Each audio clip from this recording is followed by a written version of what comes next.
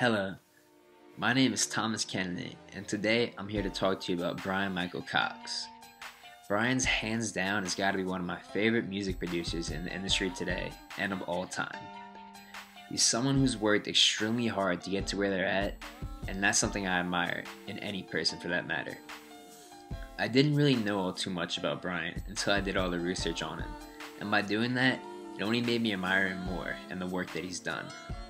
Bryan's heavily involved in the R&B genre, and that happens to be one of my favorite types of genres to listen to. I was listening to music by him that he produced before I even knew who he was. To me, he's somebody who's always able to get the best performance out of any artist he works with. He brings out that raw emotion of a singer or an artist, and when you're capable of doing that, you instantly have a great record on your hands. He doesn't try to do too much on the majority of his records. To him, simple is better, and it works. If people question that, they could easily just look back at all the hit songs he's worked on throughout his career, along with the amount of talent that he's worked with. Just to name a few of the artists that he's managed to work with, so far he's worked with Mariah Carey, Whitney Houston, Mary J. Blige, Usher, Trey Songz, Chris Brown, even Tony Stewart, and the list just goes on and on. A little bit background info about Bryan. Bryan was born in Miami, Florida, but he was raised in Houston, Texas.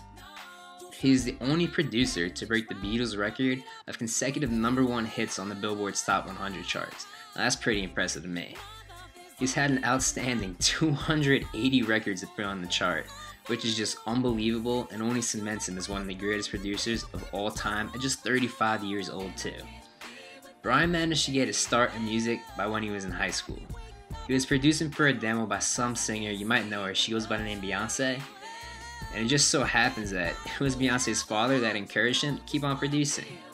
Oh, and by the way, that demo that he was producing for her just so happened to be a future multi-platinum album for a group that goes by the name of Destiny's Child. You might have heard of them too.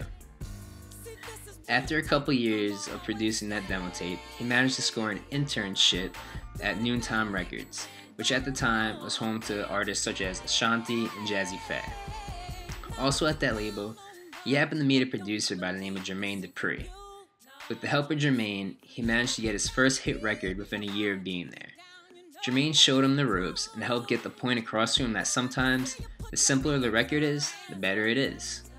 Bryan also has a ton of awards to his name, something that very few people in this world are able to say.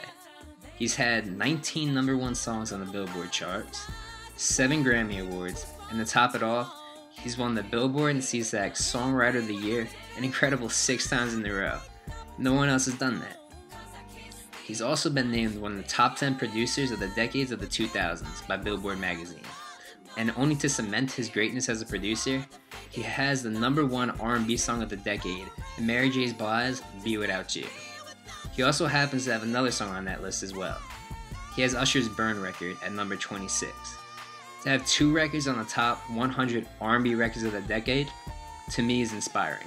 It makes me want to better myself and be able to say I have some of those awards one day as well. Bryan's heavily influenced my music. I always try to make it simpler because to me, most people listen to that more than a complicated record. One day I hope to work with Bryan and get the chance to work under him and learn everything I can from him. That's all.